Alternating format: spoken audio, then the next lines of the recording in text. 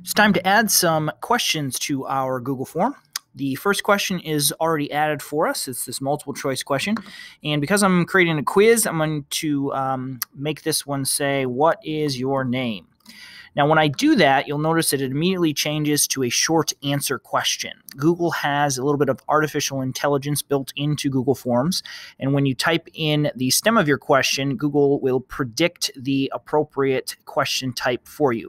It's usually pretty good, sometimes not so much. If you need to, you can always go to the right side here and change the question type using this drop-down list. To add a new question to our form, we're going to go over on the right side. We're going to click this plus button, and that will add a new, again, multiple choice question right below the first one. This time, I might say, would you like a taco?